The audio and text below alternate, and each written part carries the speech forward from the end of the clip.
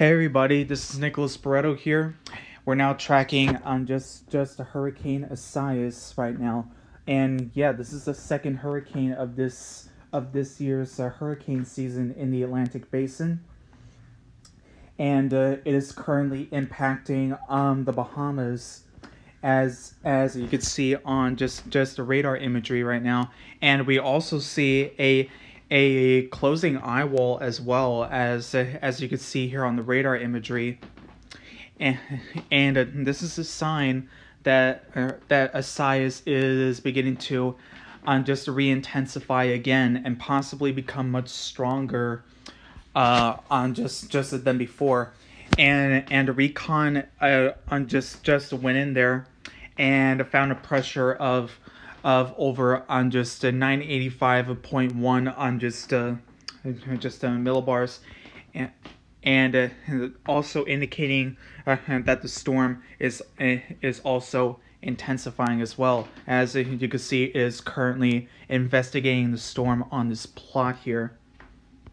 So as of currently, the storm is right now at over 75 miles per hour, a minimal hurricane, but it could be upgraded to 80 or 85 miles per hour,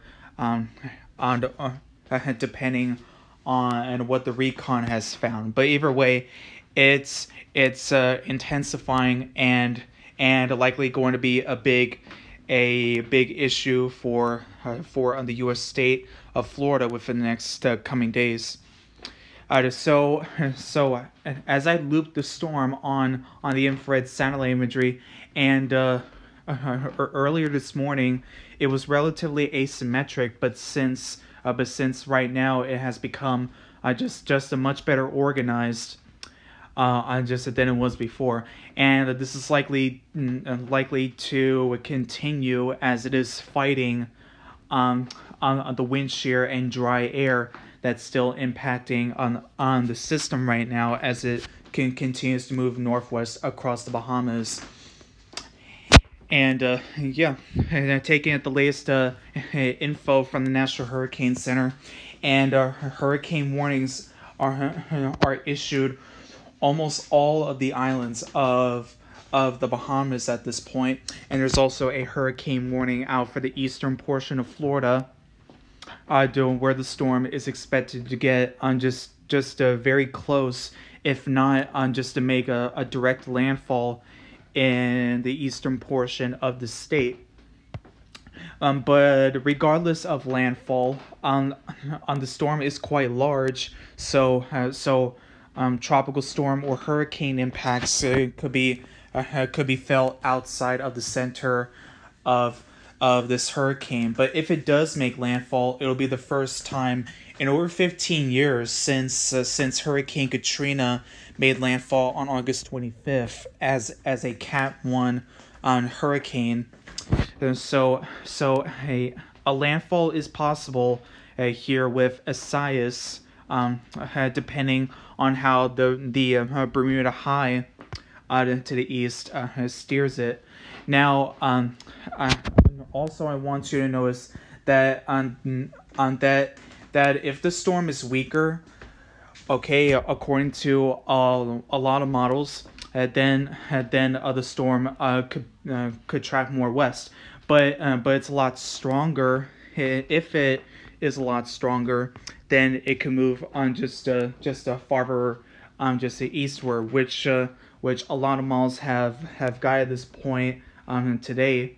And this plot is from just weathernerds.org today, and pretty much agreeing that that Florida could get a direct landfall sometime by tomorrow as this comes in northwestward, and this is the last day for preparations for them, and it could be likely seeing hurricane force winds and some storm surge impacts across the coast as soon as early tomorrow, as this comes in, and then by Sunday it could be arriving near on just West Palm Beach. Excuse me.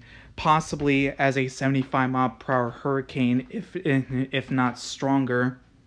But like I said, regardless of direct landfalls, impacts are likely to be felt outside the center because of the large expansion of the storm's wind field at this point. But Isaias is not the only game in town in the Atlantic Ocean. We got another storm in the Atlantic Basin, where Tropical Depression 10 in the far eastern Atlantic Basin. And okay, the forecasts I'm tracking not really shown here, but I can show you the arrival time of tropical storm force winds. So the National Hurricane Center is forecasting TD10 to become a tropical storm on just by tonight or tomorrow, before unfavorable conditions and cooler waters just to take a toll on the system. Now, if this gets named, it will be Josephine, and it will be a relatively short-lived storm, and not really affecting anybody except for some of the Cabo Verde Islands, as you see it to the southwest. So and the tropical storm force wind probabilities are likely staying offshore, but the Cabo Verde Islands could likely see some heavy rain at some point, as the storm's outer bands could be affecting it by the next just a few hours or so. And we also got another just a tropical disturbance in the Atlantic MDR on the main development region, and this has got a 30% chance of formation within the next 5 days. And the models just do strengthen this into a tropical cyclone when it gets right into somewhere in this point here.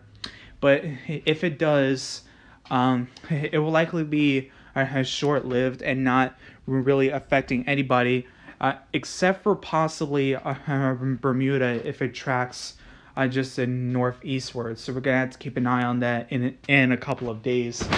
But for now, our main focus is on Hurricane Isaias, which is currently impacting the United States with hurricane conditions, and also the Bahamas. So let's take a look at the rainfall forecast for Hurricane Isaias. And in Florida, they're forecasting about just 4 to 6 plus inches of rainfall in the state, but it could be higher, just since the storm is tracking just more just westward than expected.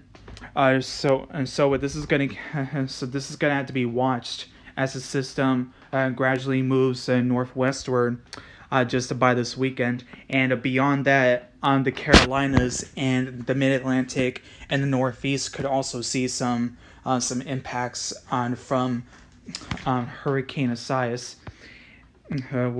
within the next coming days. And also storm surge impacts. They're forecasting 2 to 4 feet of storm surge and 1 to 3 feet of storm surge between north of Miami Beach and Jupiter Inlet. And storm surge is the most life-threatening hazard in a hurricane, you guys. So make sure you stay on higher ground if told to evacuate if necessary.